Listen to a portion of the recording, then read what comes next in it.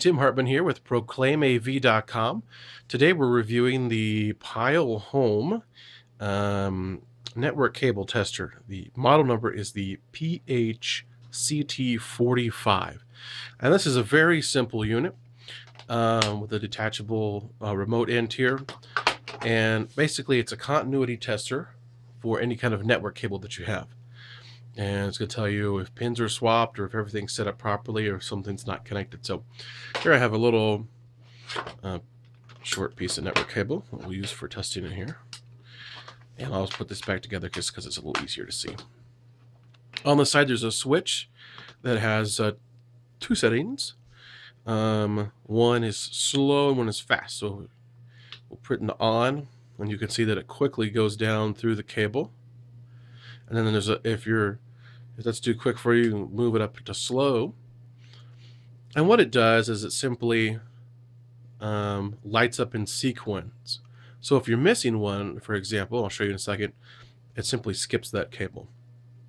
Or if they're out of sequence, this side always does the 1, 2, 3, 4, 5, 6, 7, 8, and this side will show if any of that is different from the other. So for example, if 3 and 4 were switched, it would go 1, 2, 4, 3, 5, 6, 7, 8, for example, on this side unit here. This one always goes through the 8.